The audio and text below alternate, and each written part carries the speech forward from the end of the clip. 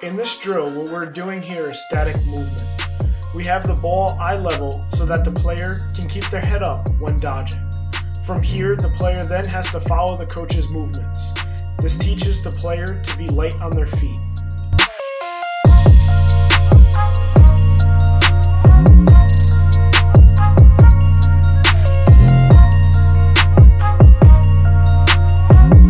Coach Owen is doing a reaction drills with the goalies.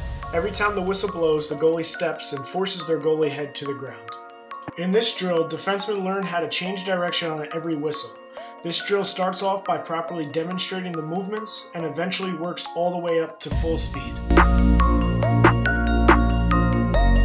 In this drill, you'll see hands in the air, teaching the concept light on their feet. When the coach blows the whistle, the player explosively gets into a squat position and then resets. Then it is done into a balanced one-leg squat.